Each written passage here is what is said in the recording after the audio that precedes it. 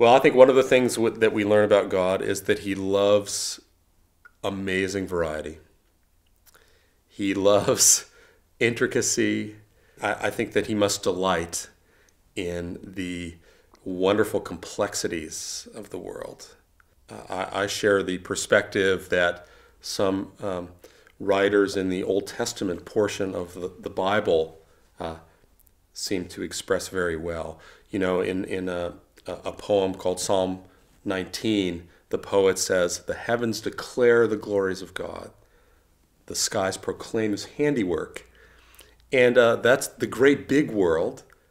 But I can say the same as I look through a microscope and look at embryos, to look at the creation that God has made that allows for this kind of incredible splendor and richness.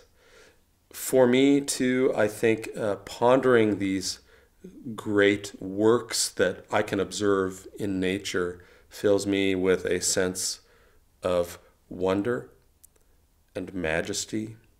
And you know, oddly, thankfulness. And thankfulness is an attitude that you can really only express to a person. And for me, as I experience that feeling of thankfulness, I realize that there is a person whom I can thank, and that's God himself.